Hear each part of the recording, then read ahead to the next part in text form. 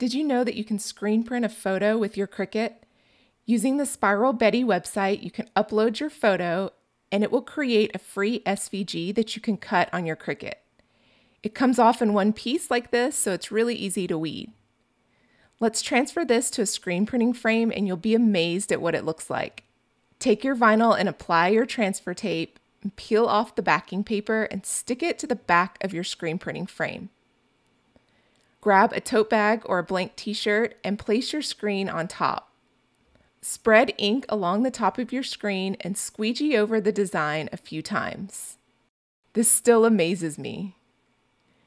Here's the photo and here's the screen print.